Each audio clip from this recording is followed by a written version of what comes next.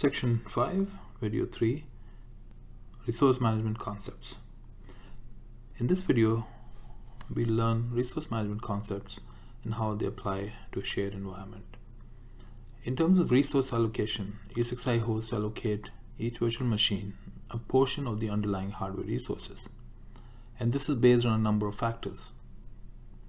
The total available resources for the ESXi host or the cluster, number of virtual machines that are already powered on and their resource usage, overhead required to manage virtualization, and resource limits defined by the user, typically the configured size of memory and CPU.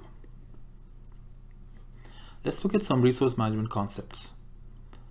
The first one is shares, and as we know, a virtual environment is a shared environment where multiple VMs are sharing the same resources on the host or cluster.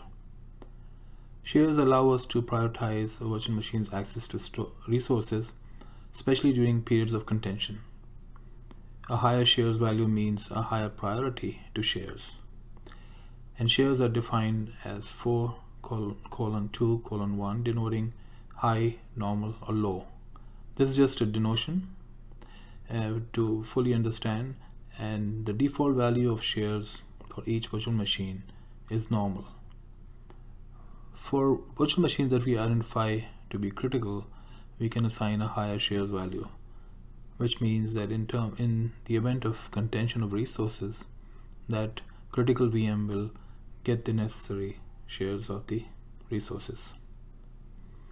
Reservation is another concept that we learn in resource management, and that allows us to reserve or guarantee a minimum amount of CPU or memory so that the virtual machine is able to continue functioning, even if the resources on the host are overcommitted. In terms of memory, once a virtual machine has access as memory reservation, it is allowed to retain that amount of memory and it's not reclaimed, even if the virtual machine becomes idle. Once again, for critical VMs that are important to the enterprise, we can reserve a certain CPU and memory resource in order for that virtual machine to function. Limit is defined as an upper bound on the amount of CPU or memory that the host can allocate to the virtual machine. Typically, the virtual machine's memory and CPU allocation that we configure is implicitly limited by its configured size. However, setting a limit usually should be done if there's a valid case or valid use case. Otherwise, we can impact the applications and performance of the virtual machine.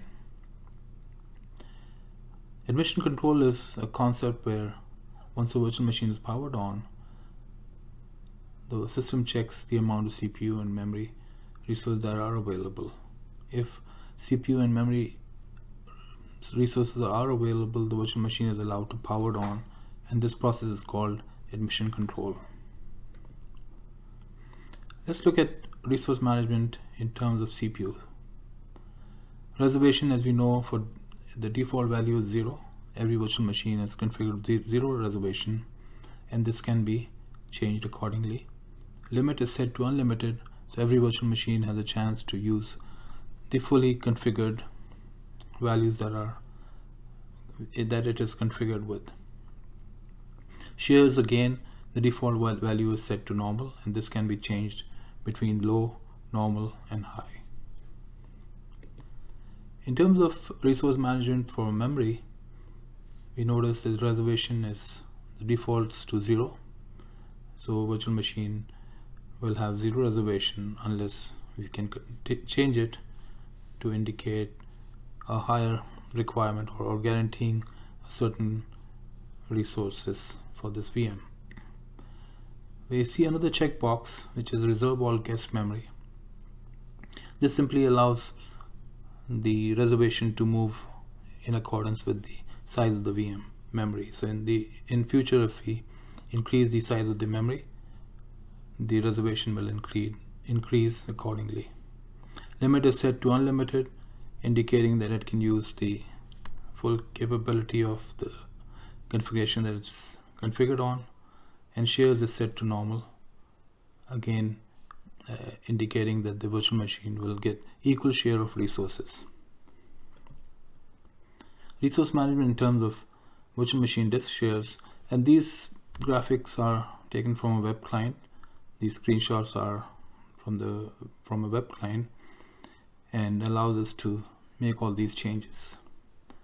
The shares value is set to normal, again indicating that this virtual machine will have equal share of the storage in the virtual environment. The limit IOPS, the input output, is set to unlimited. If we configure a change here, we can limit the IOPS that is going back and forth to the VM, and typically limiting its functionality and performance.